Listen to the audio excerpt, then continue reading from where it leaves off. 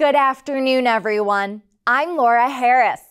Tubular Network is on a mission to decarbonize the transportation of goods. The company says they're building the future by being at the forefront of technologies and logistics systems for the delivery of goods in a faster, more reliable, and sustainable manner, using an integrated network of tubes and conduits. We spoke with Tubular CEO Ben James on how this clean tech company aims to reach its goals. The possibility of decarbonizing the transportation of goods for the automotive industry feels hopeful. But what I really care about is delivering the value. I'm here and Tubular Network is here to actually deliver. Starting in 2020, the company officially launched in 2022.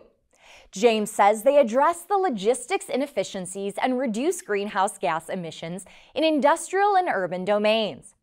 Tubular Network moves goods as soon as they're ready, eliminating the need to group items together before delivery. James says this leads to delivery speeds that are 10 times faster, and that can significantly cut greenhouse gas emissions. The whole product line of automotive companies is changing around sustainability and climate change. And just like the products need to change, the manufacturing process needs to change.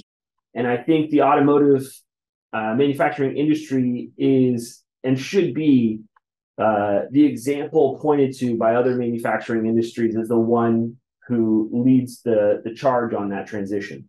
The company's vision is building a new citywide infrastructure to reduce road traffic and make future urban freight emission-free and faster than today.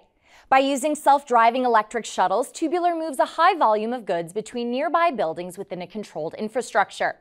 Its electrified shuttles are guided by advanced AI technology to adjust the dispatch, navigation, and overall system efficiency. So at least 10 times faster in terms of delivery speed, but also reducing the amount of human intervention needed through all those steps, as well as the staging area. So there's a number of vectors of efficiency gains by changing from the old trucking shuttling runs to this new model of what we call hyperlogistics, tubular delivery. Thanks, Ben, for taking the time to speak with us. Well, that's all we have for today. Thanks so much for watching, everyone. Be sure to follow us on Twitter at AutoNewsTV and online at autonews.com for updates from our reporters all day, every day. I'm Laura Harris. Have a great night, and I'll see you all next time.